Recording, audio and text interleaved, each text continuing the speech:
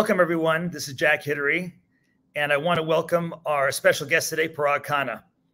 Parag Khanna's newest book is Move, The Forces Uprooting Us. And Parag is a well-known thinker, an advisor, and catalyst for great discussion in so many countries. He himself is definitely on the move. He's been to more than well over 100 countries.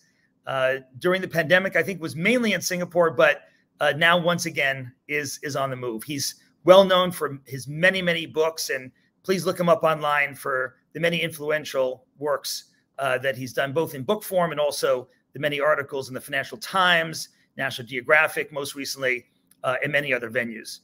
He received his PhD from the London School of Economics and his bachelor's and master's degrees from Georgetown School of Foreign Service. I want to welcome Parag Khanna. Parag? Jack, thank you so much. Such a pleasure to be with you and to be able to have this honor of doing another Authors at Google Talk. So thank you all so much. Hello to Googlers, wherever you are in the world. And this is my third one. Sadly, it's virtual, but you guys are doing an amazing job in making it feel very lifelike and as if we've all moved and convened together in one place. So let me go ahead and jump in and start the presentation. Give a brief overview.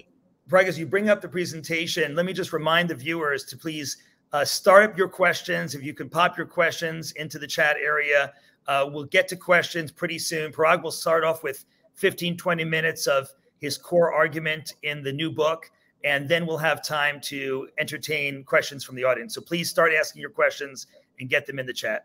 Go ahead. All yours, Parag. Excellent. Thank you so much. So I've titled this Why Mobility is Destiny.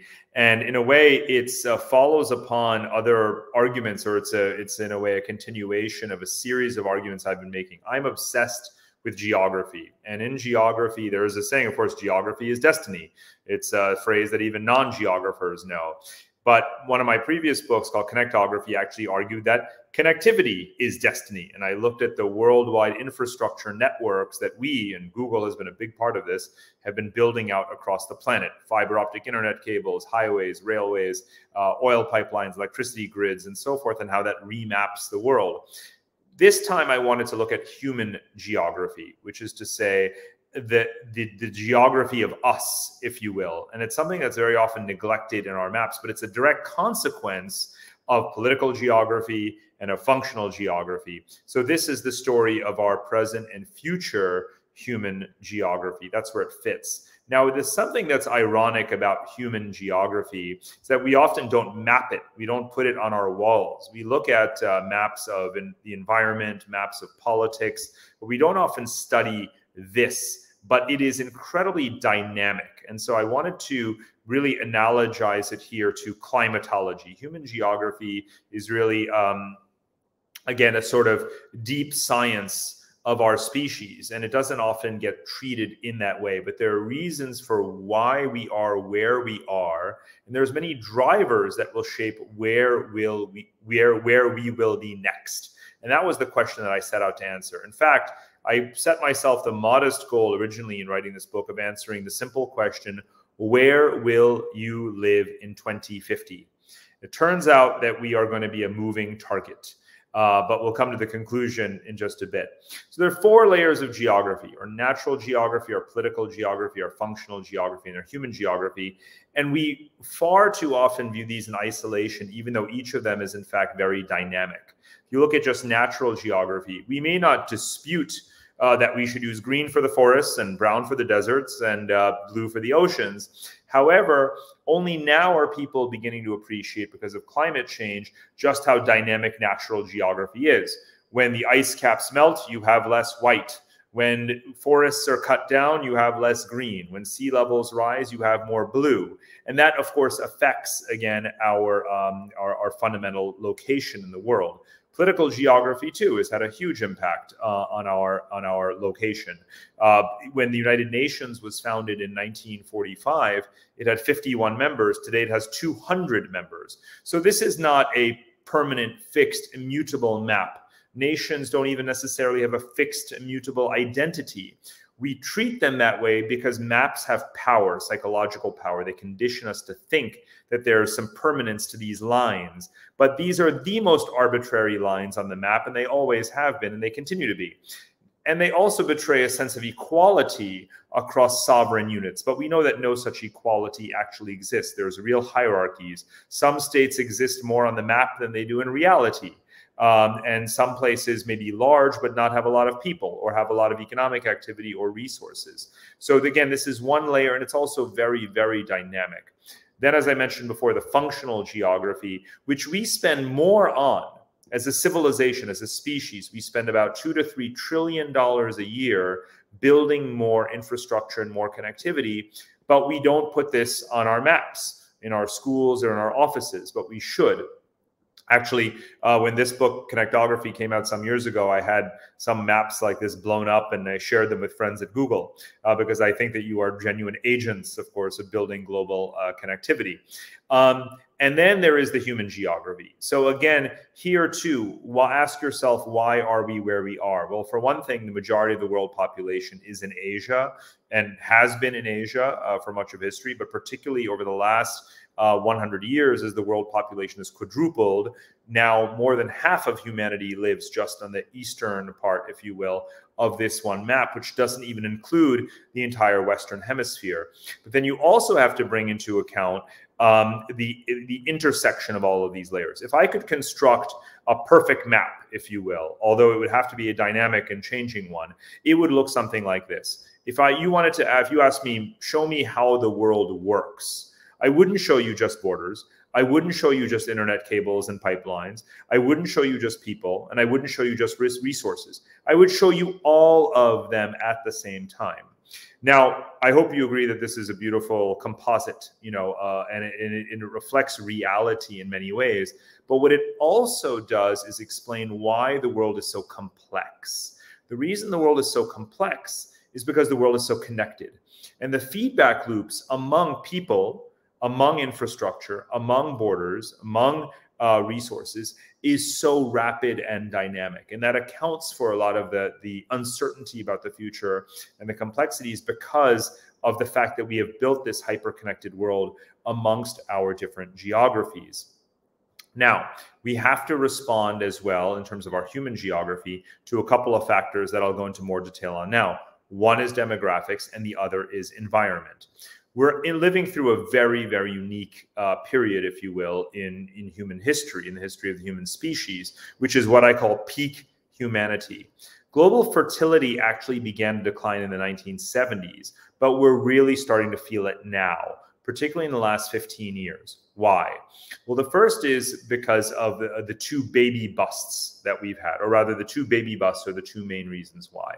The first baby bust was during the financial crisis of 2008. After that, fertility really tapered around the world because of the economic stress that it caused.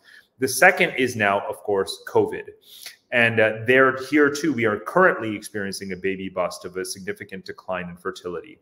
If you take the two factors together, we are continuously reducing our projection around the total maximum human population size that we will achieve, and we're bringing it further closer towards the present.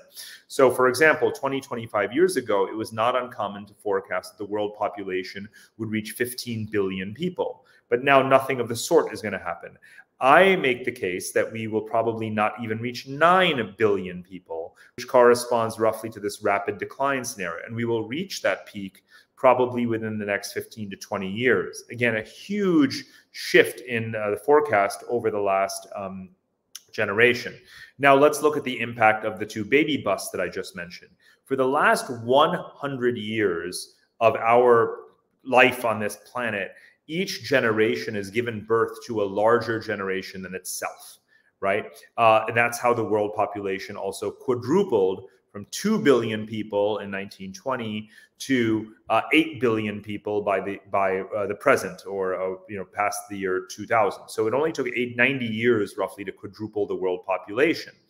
But what you see here when you look at this dashed line is my forecast around what is this COVID correction, which is to say that Generation Z, which is today's teenagers, roughly represent about, reached a peak population of 1.86, 1.9 billion people. And had we not had these, baby busts, Generation Alpha might have been on track to become larger than Generation Z.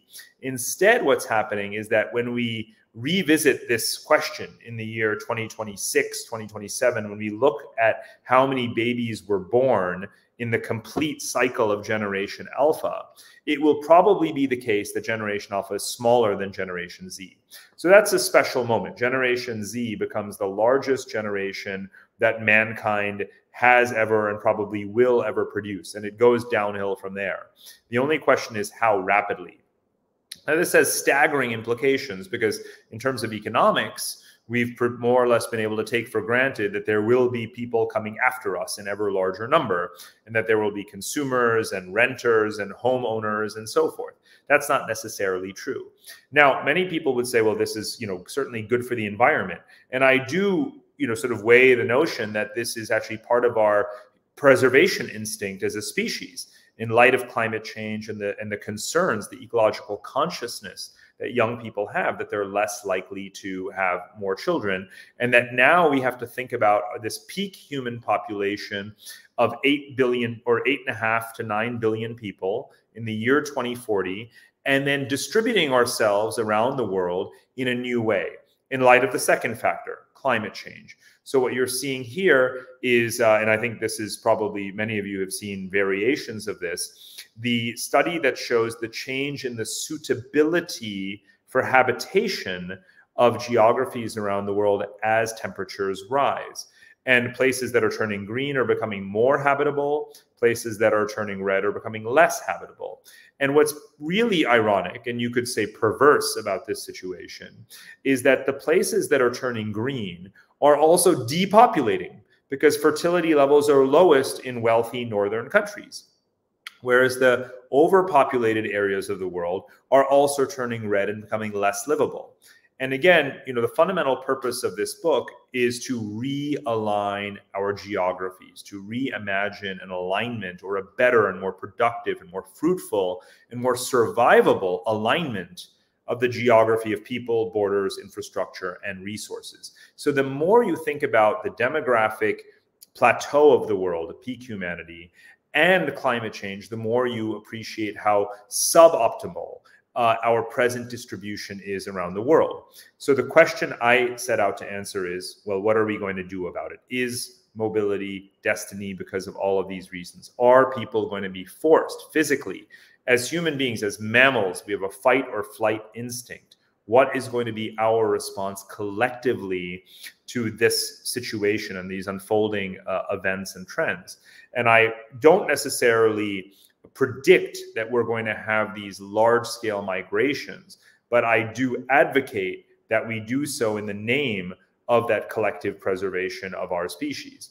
If you look around the world, every region has to go through this process of thinking about where the niche is moving. And let's remember, for the last 10 to 12,000 years, we settled within certain comfortable latitudes, what is known as the climate niche, mostly between 20 and 30 degrees north latitude. It's not an accident, of course. We live near water, we live near the coast, and we live in temperate climates. But that climate niche is shifting. And the same scientists who have produced this suitability change index argue that for every 1 degree of temperature rise you have, 1 billion people fall out of the climate niche. So whether you're in North America or other parts of the world, that will have an impact. No place is immune. In the US, for example, you still have people moving away from the Great Lakes and Rust Belt region and moving south into the Sun Belt. But the Sun Belt is, of course, going through a mega drought. And places like the Gulf Coast states, Florida and Texas, are heavily exposed to tropical storms, rising sea levels, and so forth. So could it be that there is going to be a new great migration to the north? Now, the US, for example, is on the cusp of legislating, gradually, too gradually, some might say, or too timidly, trillions of dollars of new infrastructure investment. But how far-sighted is it? Are we going through the thought process that I call the climate migration infrastructure nexus? Think about the geographies that are going to be most suitable for human habitation rather than being trapped in a survivalist mode. Think about whether people are going there or can be encouraged to go and relocate to these stable areas, and then build your robust sustainable infrastructure accordingly. And of course, that's not the way most countries approach this, neither the United States nor elsewhere, but we have to start to think that way.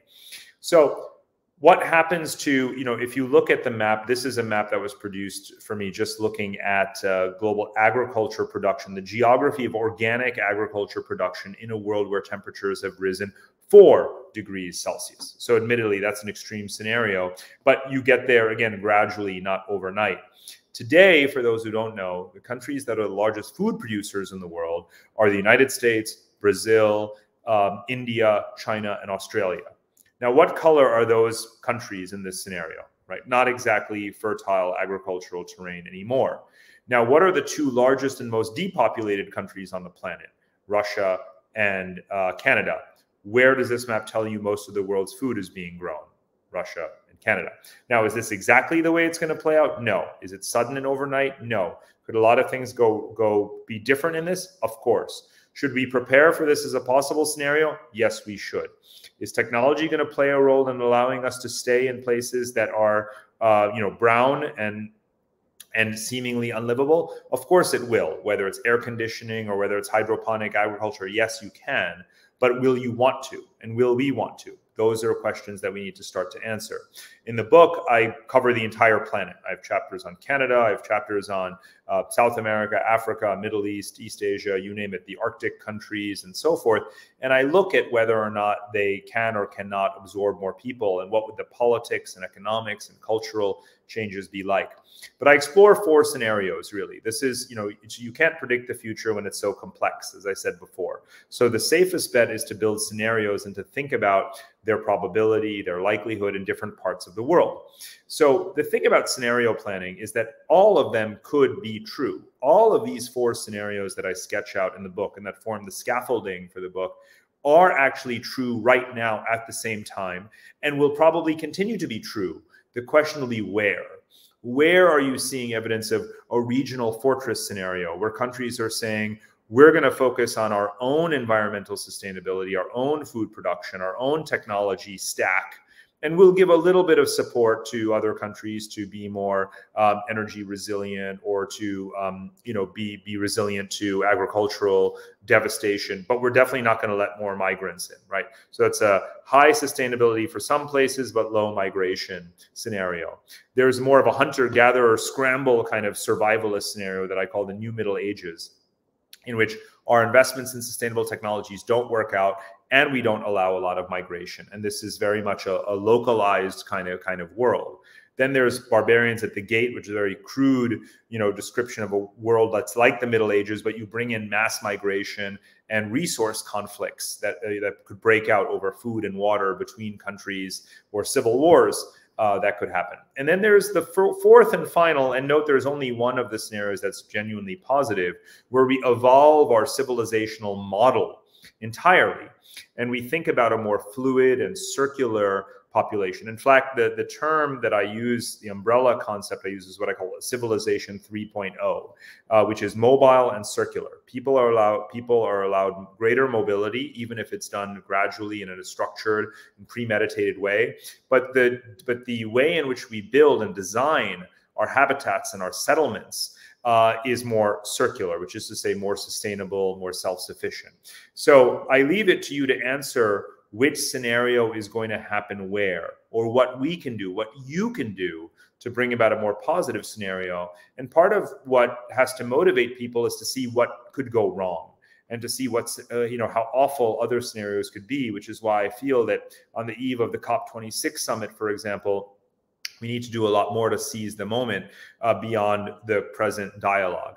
And I'll, on this slide, what I wanted to show is some of the places that I tour in the book, not all, but some of the places that I call the climate oases, places that don't have high populations today, but it could have higher populations tomorrow.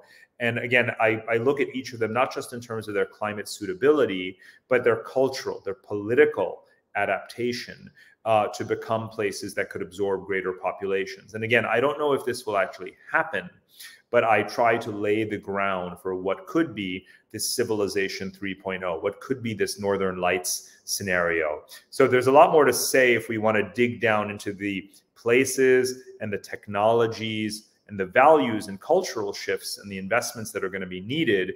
And I look forward to talking about all of that with you, Jack, and all of you that are here part of this conversation. But for now, let me pause and turn it back over to you, Jack. Thank you so much. Parag, thank you. That was a great introduction to the concepts of the book. We have a lot of questions, so let's try to get to them, and we'll get this discussion going. First, let's talk about the COVID catalyst itself. Normally, when we think about migration, we think about people leaving their home country and moving to a country other than where they were based. But with COVID, we also saw the reverse of that. People had to go back to a home country. They were either working or getting education in some other country by their own choice. And then because of expired visas, borders closing, all the pandemic impacts, they had to go back to their home country and then could not tap into the educational resources, the work opportunities, and in general, that cross-fertilization opportunity that we've been used to across so many countries in the last many decades. Talk about that trend and talk about the impact that this retreat back to home country has had and will have. It's a great question, Jack. And you know what has happened? It's so ironic because 2019 marked the high point of international mobility. In 2019, 1.5 billion people had crossed borders, which was an all-time record. Almost 300 million people were living outside of their home country. And then you had the Great Reset, right? The lockdown was also a great reset. To this day, Jack, there's still people going home. The largest movement of people during the pandemic was South Asian guest workers, construction workers, going back to India and Pakistan, for example. And as those projects stalled, they returned home and they went back to villages and cities. They became farmers, and they no longer had those livelihoods and those salaries that they were earning. To this day, Jack, there are people from New Zealand still waiting in queue to return home to New Zealand because you have to actually, they're opening up limited hotel spaces for quarantine. So they're only letting X number of New Zealanders return home. So this return movement is happening still, which is to say that the world was never really truly locked down. People were going back. And this means that this reset, to put it in one sentence, is almost like the overlap of geography and nationality was reset. People went home, right? So you are where you belong, your country of citizenship, for example.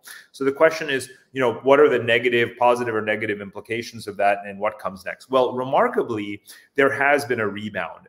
So if you look at Britain has actually just admitted a record number of foreign students.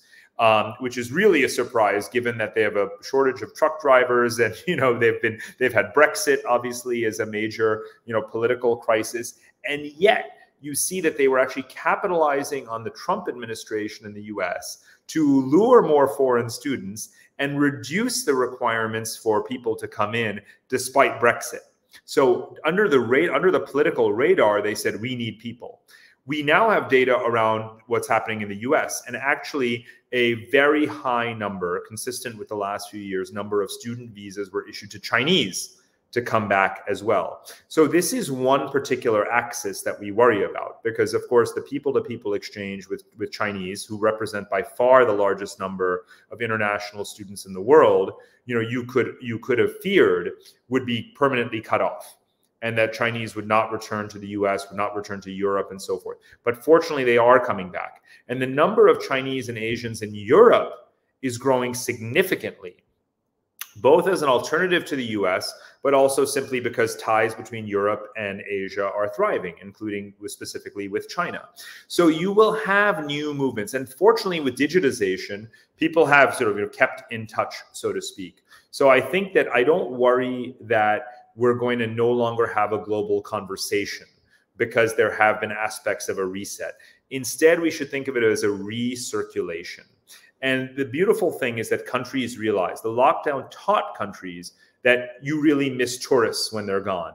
You miss foreign students when they're gone. You miss the business travelers when they're gone.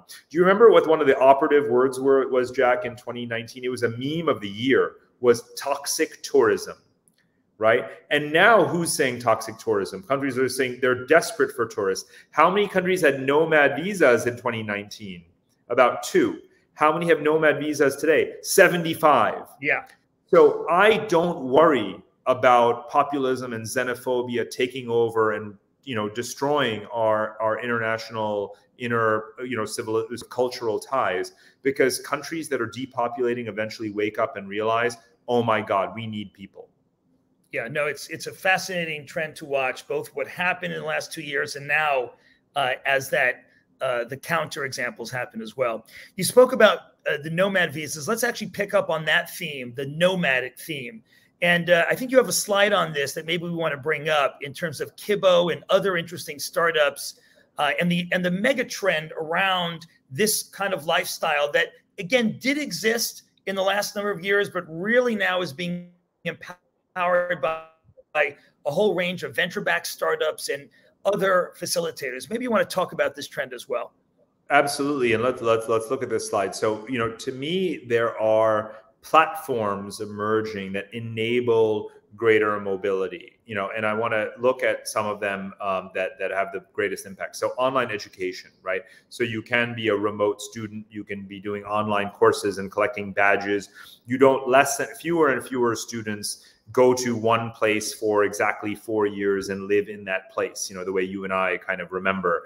And now you have digitization of health records. This is very important. So health migration, health medical tourism, for example, has been a very big factor in people's movement. But now with digital health records, and paired with that, digitization of pension payments and subsidies by governments allow people to collect that money in their mobile bank account and spend it anywhere. So one of the things I write about actually in the book is cruise ships. Elderly people aren't necessarily sedentary anymore. It can be cheaper to retire on a cruise ship and spend your life as an elderly person hopping among cruise ships than to live on land. And you'll just collect your pension payments from your government and use them to pay for medical services on cruise ships that are retrofitting themselves and becoming floating hospitals. Of course, you've got broadband internet and 5G everywhere now, car sharing agreements. If you look at co-working, you don't just join WeWork or whatever in one place. It's a passport to every single WeWork anywhere on the planet Earth. You have more and more of the co-living arrangements as well, in which you don't own a home, and obviously young people have the lowest rate of home ownership in Western countries in many generations. So people buy access to live in apartments and units and co-living spaces, and this is obviously a thriving space in terms of where VC money is going. You mentioned trailer homes and trailer parks. This was one of the best-selling items, or during the pandemic in Europe and America, were RVs and trailer homes. And I think young people have that instinct that says, wait a minute, I can be in a remote office forever, but I don't know where I want to be. And I don't want to buy a home and have debt, even though I can just, maybe afford a suburban house. Why don't I just buy a trailer home, and I'm going to put a, Starlink satellite connection on top of it and drive around? And that's also very climate resilient. You're debt free and you're climate resilient because you can always just move.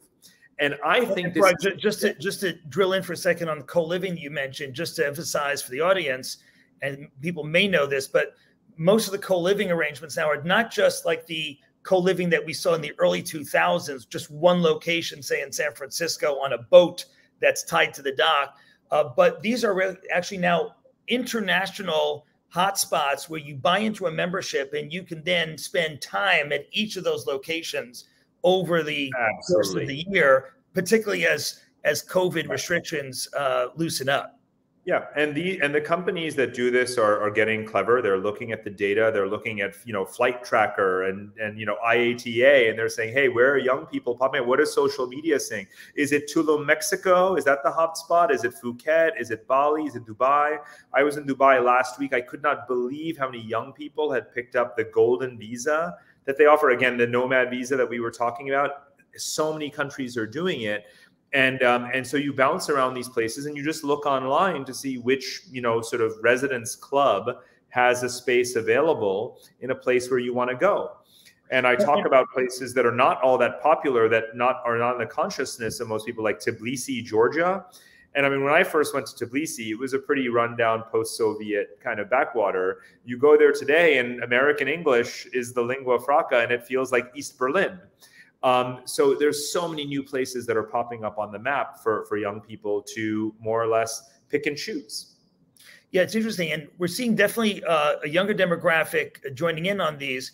But what's also interesting, another question related to this is that when we saw the mass reurbanization of the last 20 years, we definitely saw a lot of young people coming into the downtown city centers. Portland, Oregon is an example, many other examples. We also saw the empty nesters who went to the suburbs to raise their kids and now were empty nesters, and they decided to dematerialize. They wanted to give up that big home in the suburbs. They came back to city center. They're walkable now to what they want to walk to. What is your prediction for that demographic, this demographic that's now lighter and wants to either come back to city center or maybe even take advantage of some of these kind of programs? It's a great question. It would depend on the city, you know, and I actually use the anecdote in the book of my own parents and where I grew up in upstate New York, because it's a very climate resilient area. But because the property sizes are larger, while the American family size is shrinking, you have the largest number of single occupant, you know, single member households in American history. So why would they want a large house in a suburb, you know, that is, you know, pricey? So the price of those climate resilient properties had been coming down until the pandemic, when people said, oh, why would I be cooped up in a condo, you know, when I can have lots of space? So the trend cuts in both directions, and it will depend on price. Rent in San Francisco and New York would have to come down, you know, considerably to fully replenish, you know, the population and to ensure a pipeline into the future. And they would have to be climate resilient, which is an iffy proposition, right? If you're looking at sea level rise and tropical storms and, you know, hurricanes and all this kind of thing. So, but the key thing to remember, Jack, is that a lot of times we have this archetype in our heads when we say the city. What is the future of the city? People just have in their head New York City or San Francisco. But cities have a 7,000-year history, and cities are always competing with each other. The city always wins. The question is which city. So Miami is winning for now, but Detroit could have a great resurrection because it's a far more climate resilient place to be than almost any other city in America. So what you could say right now about that city is different from what you would say 10 years from now about the same place. And the same is true of Minneapolis. As you may know, one of the fastest growing or hottest property markets in America right now is Boise, Idaho. You would not have said that in the year 2016, right, or 2015. Yeah. So it's really remarkable how dynamic it is and how rapidly people can shift because they own fewer assets than before. And it's not just domestic, and this is the key thing, it's international, right? The access that passports have, again, notwithstanding the pandemic lockdown, but one of the points I made, you know, on that slide is that, you know, the passport app is coming, and the pandemic is the reason why. The pandemic has been the reason for this great lockdown, the likes of which we have never experienced in human history. But because now, in order to travel, you have to have a QR code and a vaccine certificate online, everything else can go online too, Jack. Right? What was your itinerary? What's your financial history, criminal history? So it's all online anyway. What are we going to do to put it on the blockchain in a way that's secure, that's accessed only by the authorities that need it when they need it, to enable greater mobility and digitization of mobility? So for me, the passport app is really that, plus obviously crypto and e-wallets make for a really important set of trends that the technology community is rightly putting so much effort into, because those are the crucial steps that enable young people, the 4.5 billion young people of the world, to be more mobile, just when the world needs them to be mobile, to be building and occupying the stable, environmentally, you know, sort of suitable habitats of the world. Yeah, no, great points. And actually that discussion of the city leads it to the next question we have, which is there's been quite a number of countries, more and more now, it seems, want to get in on the trend of creating model cities, sustainable cities of the future. Mazda has been around for years and years, then Neom, then Fefa, then in China, there's at least 10 that I know of, the Chengdu Future City, the car-free net city near Shenzhen. Talk about these experiments. Have they been influential? Have they actually borne fruit? What is your assessment now, a decade or two into some of these experiments? What is your analysis of their influence?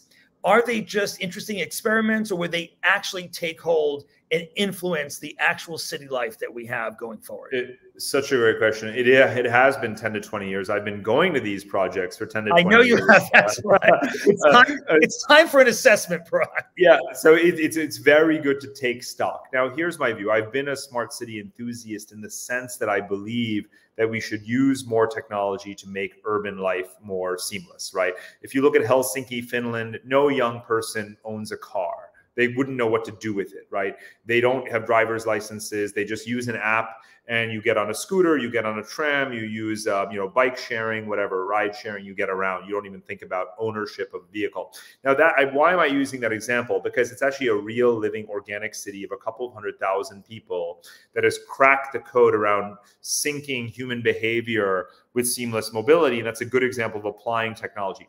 Now, these smart city projects tend to be very small. It's like a district of a city, right? If you think of Tianjin Eco City or Mostar, they have populations of maybe 10, 20,000 people, right? But the challenge we have, Jack, in the world is 8 billion people. So when I stop and assess what has been their value added, it's certainly not their size or their scale. It's that they're test beds. They're places where you can say, how would sort of telemedicine work in an urban environment, right? Where would I locate? Let me think about where I put health clinics, or maybe have them move around, and let me experiment in a place where there's not a lot of traffic so I can see if it works. And these kinds of things are happening. Or if I wanted to do a neighborhood out of container housing, you take shipping containers and build affordable housing out of it. You do that on the outskirts of a city. You say, look, this is a smart city designated area. Or you do what they're doing in Dubai, where you say in this zone, it's going to be a special set of biotech regulations or a test bed for drones. And we're going to have different laws and policies around that. So I definitely think there's still an immense value regulatorily and experimentally for these kinds of things. But what I'm looking for, Jack, is scale, because we have a crisis of, big mega cities that have 30, 40, 50 million people are not desirable, right? You don't voluntarily say, I want to go live in Jakarta, I want to live in Lagos, Nigeria, I want to live in Sao Paulo. These countries have rich history and culture, and there's amazing experiences to be had there, but they're not functionally working very well. So we need to untangle this box of the megacity. So if we can just pull up the slides, I have 2 quick slides on this that help to illustrate what you were talking about. One is what we're doing in terms of arcology, right? Where does architecture meet sustainable ecology, and what are some of the experiments going on there? The building that you see in the background is Bjarke Engel's new power station in Copenhagen. It's so it's a power station, but also a ski slope and a climbing wall and a kind of park, all rolled into one. And he's even proposed floating cities, right? And right now he's saying, 10 to 50,000 people or something like that, still relatively small. How do we move buildings around? How do we do more of this biomimicry, right? So that we can actually have sustainable agriculture or architecture at scale, and use obviously more of available materials, less concrete, for example, to develop these designs. And then let me go to the next slide as well here. And these are more examples of self-sustainable sort of circular cities, if you will.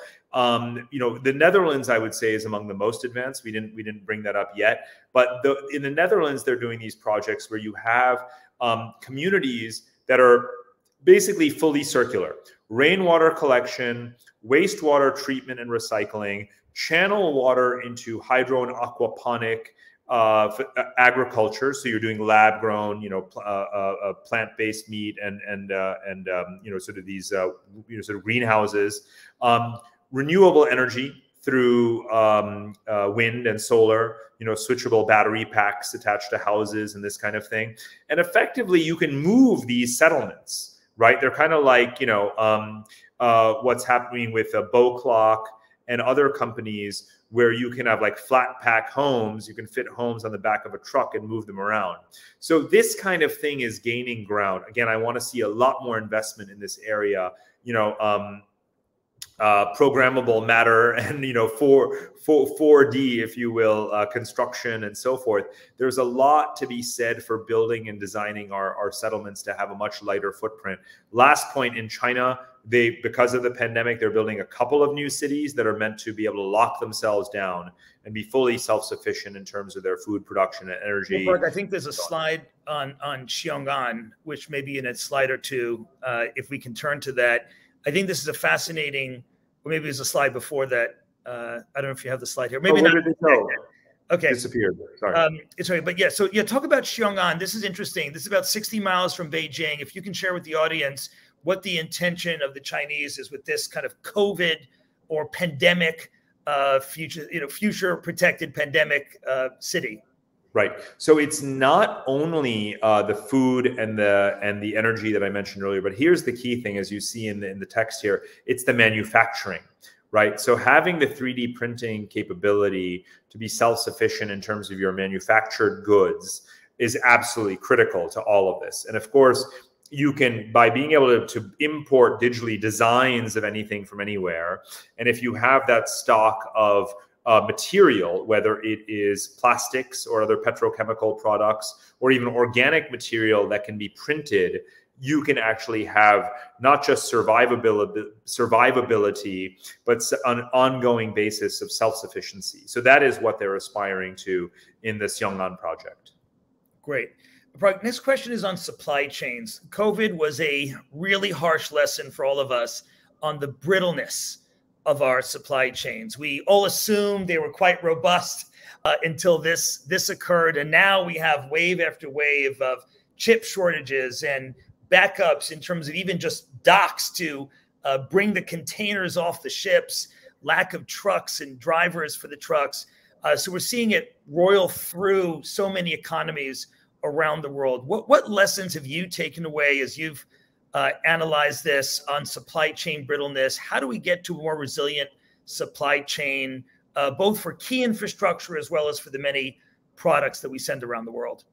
It's, I think that I hope that we are in the storm before the calm. Because this is definitely a moment again where supply chains are at a breaking point. I want to emphasize again, because it's not the first time that we have a chip shortage, for example, that's having a negative impact on the computing industry and now automotive and so on.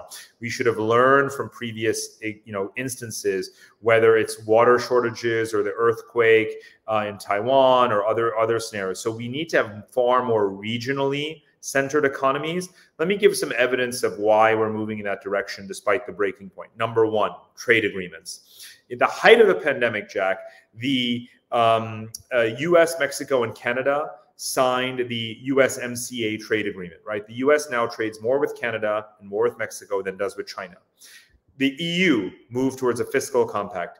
Asians signed the Regional Comprehensive Economic Partnership. So trade has become more regional, and countries have realized that they should source more of their energy, materials, goods, and so forth from their own neighbors, from their own neighborhood. And I think that's a permanent reality. As much as we could end the pandemic and move towards, just-in-time frictionless supply chains, again, and certain technologies will allow us to monitor and have foresight on potential disruptions, we still should bias towards the local.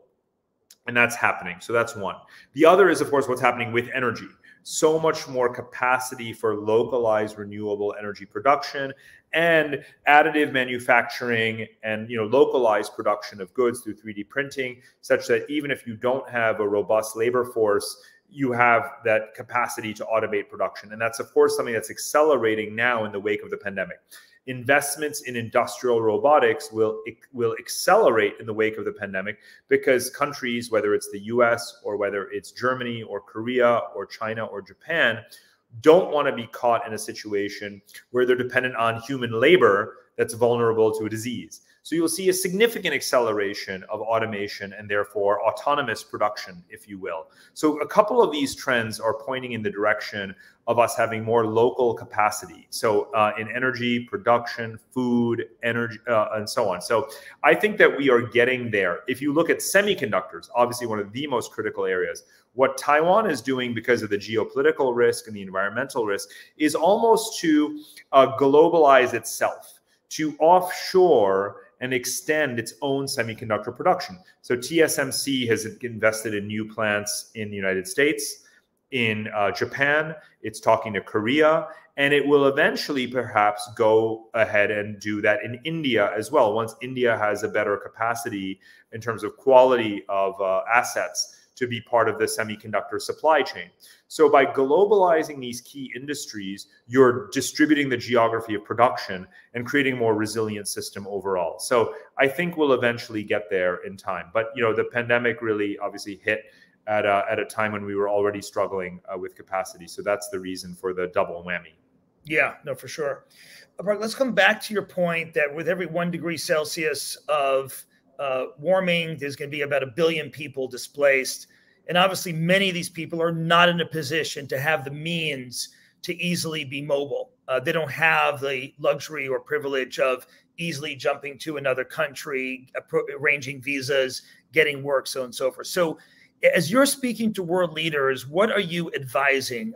How do we handle the fact that there may be people with so few resources, they cannot even move from their location to another location to escape these devastating effects of climate change? How do we deal with this huge disparity in the means of adaptation, even as we try to mitigate climate change, which obviously is very, very critical? We are going to have to do some adaptation, particularly these very hard-hit areas, be it in Bangladesh, be it other locations around the world. What is your counsel as you are talking to world leaders? Right. So there's like thematic answers in terms of policies, and there's geographic answers, because we have to remember that geography matters. Most human migration remains largely regionally concentrated. So if you're in South America, or Latin America, you're moving north. Look at the crisis on the border right now in Mexico. And let's remember that even if the US continues to keep people out, that doesn't mean it's not a migration crisis, because it is for Mexico. Mexico now has an estimated 3 or 4 million sort of asylum seekers and migrants that have come from South and Central America who are now in Mexico. So there is this shift, but that's different from the African situation where, they're not crossing the Rio Grande, they're taking rafts across the Mediterranean. And that's a devastating situation there as well. So the situation in different parts of the world varies based upon your geography, whether you're contiguous to the area that you are seeking to migrate to or not. A big theme in the book is Asian populations, which are heavily exposed to climate change.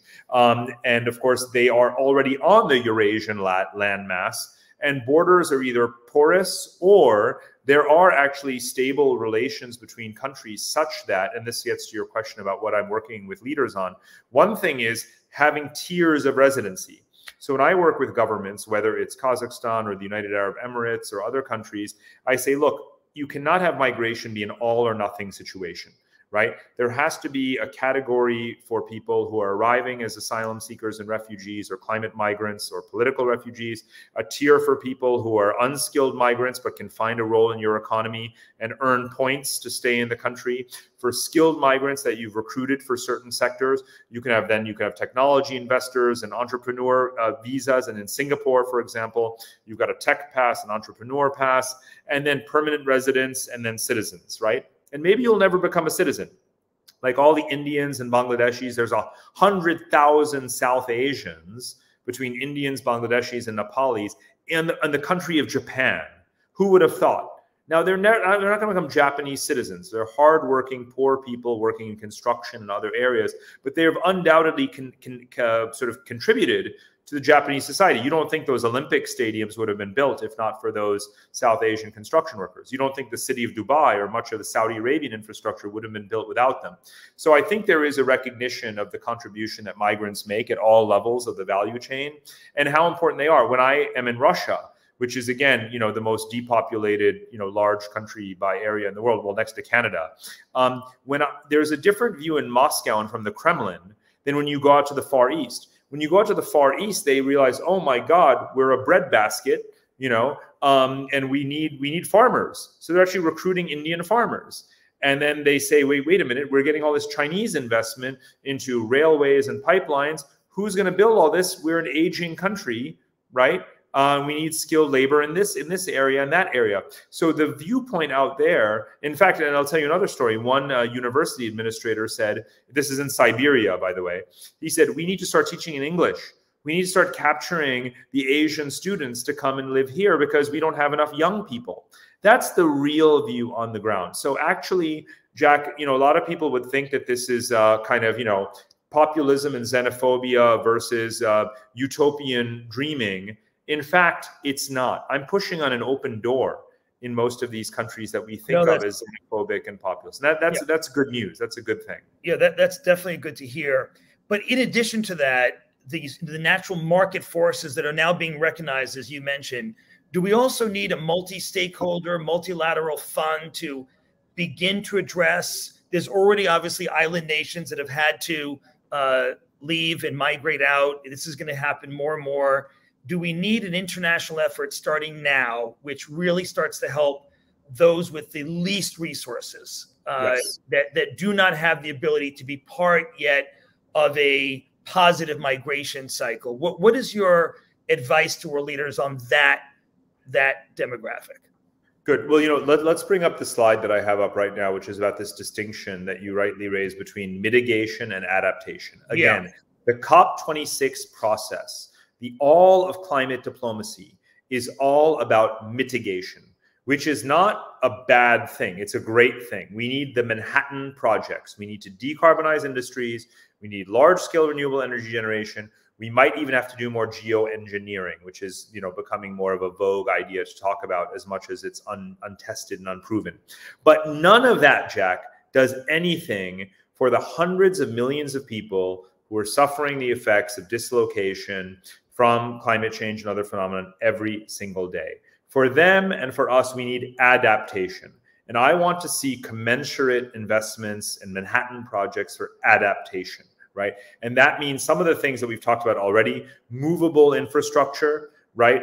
Again, as Astro Teller says, movable cities, right? We should be thinking about movable cities and obviously designing them in a more sustainable way, more climate proofing.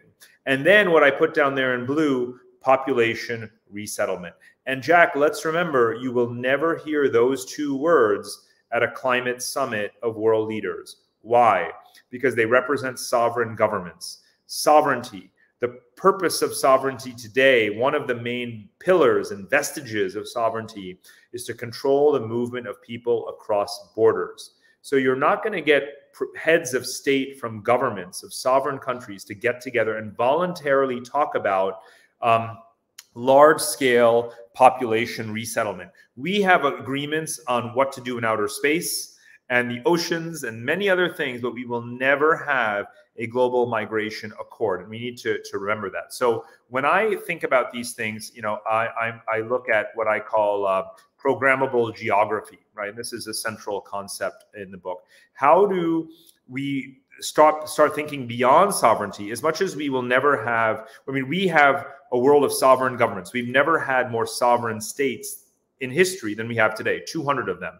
So we should not be in denial about that. Right, we in a way, nationalism is an extremely important force that has delivered statehood and justice for so many colonial societies, and there's still stateless people today fighting for statehood. So there's nothing wrong with the state as such, but the state itself does not think in terms of the governance of the global commons. And for me, programmable geography is about saying, what is my territory that I am lucky enough to own on the basis of history of political geography? What can I do with it better? What is my contribution? What is the role of my geography in the global division of labor? Can I absorb more people? Can I produce more food? Can I generate solar power and pipe it, through high voltage transmission cables to other locations? Right? These are am I an important conduit for the movement of essential goods and services? Am I a passageway for trade? Countries have to think about their role in this global division of labor. And programmable geography is about saying, okay, we have sovereign states, but let's move beyond that. Let's move technologies to people and people to resources. And that's how we get to a more optimal kind of structure, one that's built more around kind of stewardship than just a sovereignty. So the critical sort of, thing to remember, or action item, is moving technologies to people where they need them. Again, I think that's something that obviously Google has made a mission out of, very, very wisely and candidly, very positively and humanely. But also, you have to think about moving people to resources. And, this is what I call the agenda for humanity, right? It's really about a realignment of these geographies that are out of sync and focusing on that civilization 3.0 of mobile and sustainable habitats for a population that could be on the move again. Because, Jack, I set out to answer that question, where will you live in 2050? And the answer is not one place, because you can't be so sure in a volatile and complex world that that place you've chosen is going to remain pristine and idyllic, either from a climatological standpoint or a political standpoint. So we have to be prepared, for all of us, rich and poor, right, to be more mobile. Let's remember the forest fires in California, as well as the floods in Bangladesh, right? So really all of us have to build that mobility into our infrastructure, into our way of life, but to do so in a way that's not like Stone Age people, right, obviously, but using the technologies at our disposal today. Yeah, Parag, and that just brings us to our final question. Let's come back to the issue of work in the future in the geographic context. We've seen a lot of different companies in the last 6 months make announcements about work from home, either unlimited, in the future, if you want to work from home, that's fine, or very flexible type of arrangement. What are you seeing when you speak to CEOs? We see a lot of tech companies taking a very forward-looking stance on this. Other companies, professional service companies, such as the big consulting companies, are also leaning into this very heavily. What trends are you seeing with this, Parag? And how do you see this playing out, not only in the tech sector and consulting sector, but maybe other parts of the economy as well? Right. So, I think there's different answers depending on, what industry you're looking at, how mature or evolved they are in terms of embracing, remote work. We've got a lot of extreme propositions out there. People saying, oh, yes, I'm off. I'll be in a time zone and you will have no idea where I am. And, I expect to have my headquarters salary. And then you have companies saying, party's over, come back from Tulum and Bali and you got to report for duty. Somewhere in between is, and it's so interesting, Jack, I don't want to go on a long 19th century meditation around geopolitical, theory, but longitude has always been extremely important actually in geopolitics. And the regionalism I was talking about earlier is coming back. So you've got the middle ground is companies saying, okay, asynchronous work is not efficient. Right? I start a Google Doc in my morning in Asia, and then you work on it later, and then it takes us days to get things done. So it's live wherever you want within this 3-hour time zone band, right? So you can be down in Tierra del Fuego, and I can be up in Anchorage, Alaska, or whatever, but we need to be roughly the same thing. Or business travel is going to come back, so you need to be near one of these 15 hubs that has a good airport, and where we're going to lease a new co-working space, and every month you guys will get together in that hub. Something like that is probably where things will settle out. So again, a happy medium, not an extreme scenario, something that has evolved, something that is productive, something that I think is actually healthy, quite frankly, for all of us, who are overworked and, spend too much time, at the office anyway. So I'm very, very optimistic about this. And just one last point, this is a book that champions youth, right? The protagonist in my research are the 4.5 billion young people on this planet. We must retrofit everything to ensure their maximal survivability and that they thrive in the future, right? This is extremely important for our species. And it is related to your more narrow question, because we have to build in this resilience and connectivity and optionality so that people can be in different places and be connected and be good contributors to society and earn good wages and that kind of thing. So, the answer to your question, there's a direct link to it, and enabling the mobility of youth, and we have to do that, for our long-term, for our long-term species health, if you will. Great. Well, Parag, I want to thank you very much on behalf of Google and Talks at Google.